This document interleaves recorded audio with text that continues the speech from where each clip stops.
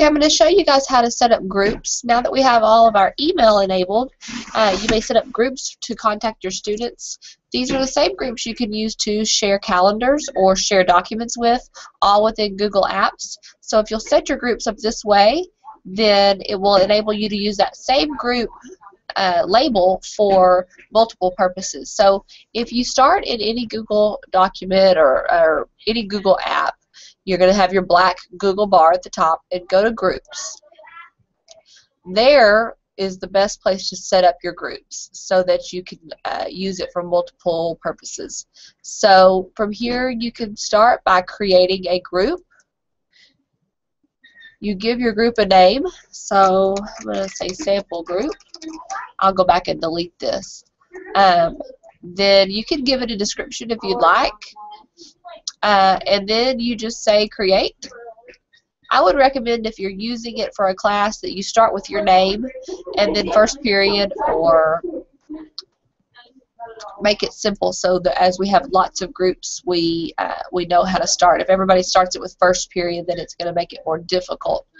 Okay, so then you're going to go over here to members, over here in the top right hand corner, say members, and then manage.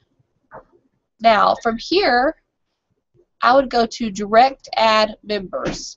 Then you can begin by typing in email addresses and commas so that you can put all your students in here. So let's just say, for example, I'm going to put Miss Black and Mr. Thompson and Mr. Dietz and Mr. Hardy in a group.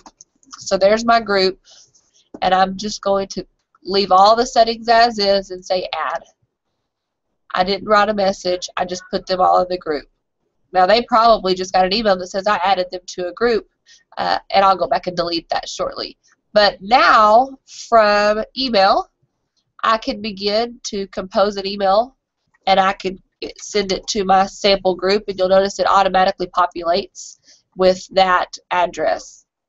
I can do the same thing when I'm in a document and I want to share this document with those in my group.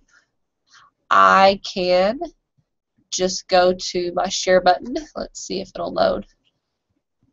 Share, and I can add in under people, sample group, and it will begin to load. There you go, and I can share it with them. So that's how you can set up a group for your students. It's pretty simple. If you need any help, please let me know. I'll be happy to help. Thank you.